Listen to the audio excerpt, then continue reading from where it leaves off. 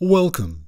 In this short video, we will show how to install the scanner option on a Canon imagePROGRAF L-series multifunction printer. Before getting started, it's advisable to download the manual for your imagePROGRAF printer from the Canon website. After you remove the scanner from the packaging, you should find all of these parts which will be required for the assembly of the scanner. At the right side of your imagePROGRAF, remove these two small plastic covers by removing the existing screw.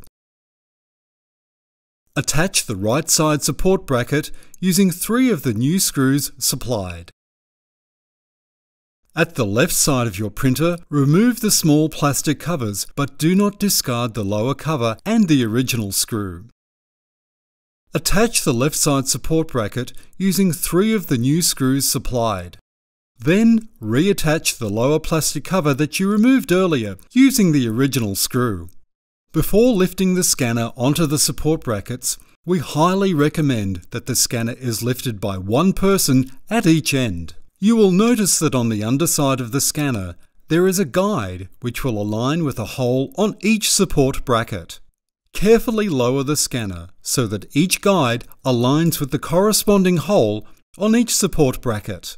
Now attach one thumb screw that was supplied into the support brackets at each end of the scanner. Now attach the return guides at the back of the scanner.